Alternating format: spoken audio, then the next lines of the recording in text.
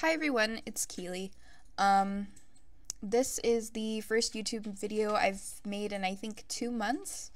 As I'm sure a lot of you guys know, recently I was in the midst of getting married, and then I was gone for a while on my honeymoon.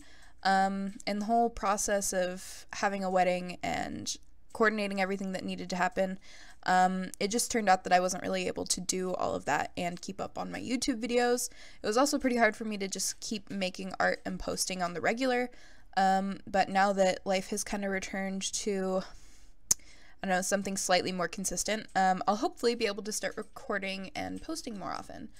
So my goal is that I will be able to put out a video every Tuesday. I can't make any promises, but that is what I would like to maintain. I want to maintain more videos a week than that, but I also don't want to push myself because I've also committed to live streaming at least once a week.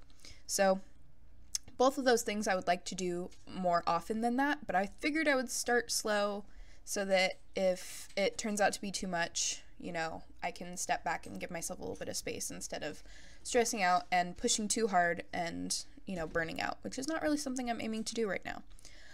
So today I will be working on this digital portrait that I did on my iPad Pro.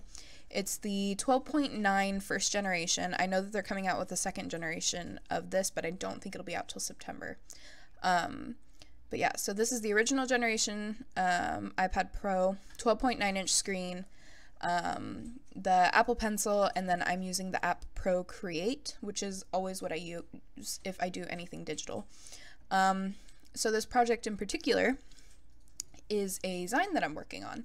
My first Zine came out in, when did it come out? January, I believe? I think it came out like the very first week of January of this year, but all of the art was done in December. So it's been something I've been itching to do another of since I did the first one, because I had such a great time doing it. So I decided to work on a new one, and here you can see Luna being a total attention whore. Look at her.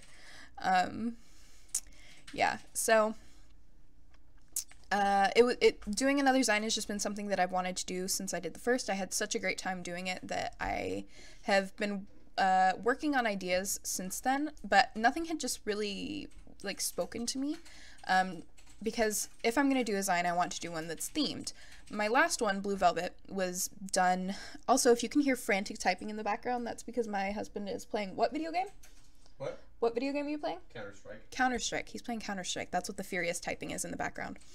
But anyway, my first Zine, Blue Velvet, was based around a color scheme, which was like a Prussian blue and blush pink, which I really enjoyed doing, and I did it in traditional watercolor on paper. And I stuck with an extremely limited color palette for that, which I really enjoyed doing. But for this one, I wanted to mix it up and do something a little bit different, because I didn't want to just, you know, keep recreating the exact same Zine over and over again. And even just working on this one, since it's nearly done now, has given me tons of ideas for more. So I'm sure from this I will immediately branch out to do yet another, or at least that's what I hope, because I honestly do love putting these together. I love working in collections. To me it's extremely motivating and just so satisfying to see the whole collection come together in an aesthetically pleasing instance. So yeah, this one, which I guess I will say here the name. I don't think I've said the name yet on social media. It took me a while to decide on a name for it, because I had a name in mind, but I know that it has been used for other illustration collections, essentially. But I thought that it was just simple enough that it doesn't really make sense to completely avoid the name. So the name of this will be Bloom. I don't know, I just prefer to keep names short and simple. So the name is Bloom. The theme is floral witches. I really wanted to do something witch themed, because I'm really, really feeling those autumn vibes right now. But I just couldn't let myself get into the autumn mindset yet, because then I'll just burn out, and like in my mind autumn will be over before it begins, and I really, really would like to not have that happen. So I decided to do summer witches, and I don't really know what's more summery than throwing a whole bunch of flowers and pastel colors together, so that's what I decided to do.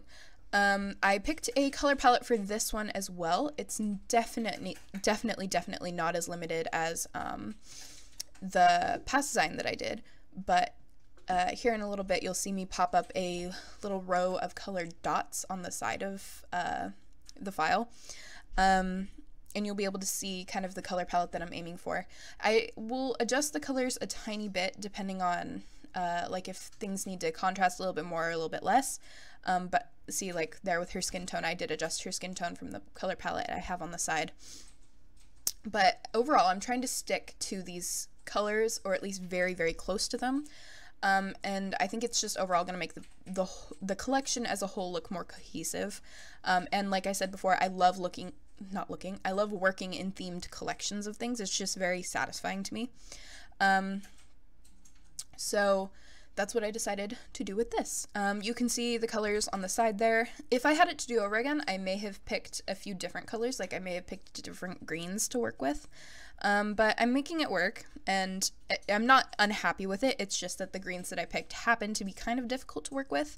One is very, very blue, and one is very muted and kind of yellowy brownish toned, which I do love in a green, but it's just overall kind of made it a little difficult to work with in some instances. But yeah, I'm having a blast working on it. I believe the design will be somewhere in between 16. I haven't decided if I want to make it 16 individual pieces or 20. 20 is what I did for my last one, and it felt extremely ambitious. Like it definitely felt like I was working on it for a long time.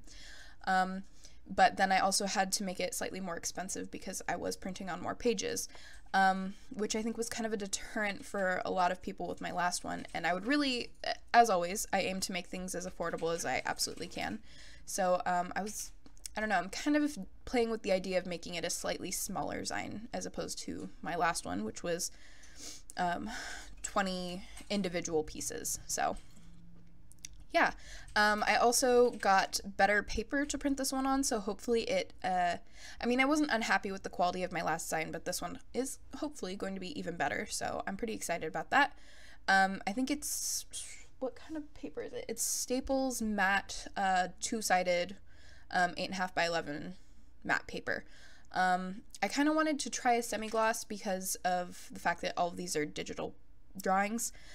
Also, I chose to do them digitally because, like I said, the last design was all watercolor done, and I wanted to just branch out and do something completely opposite and totally different than what I had worked on previously.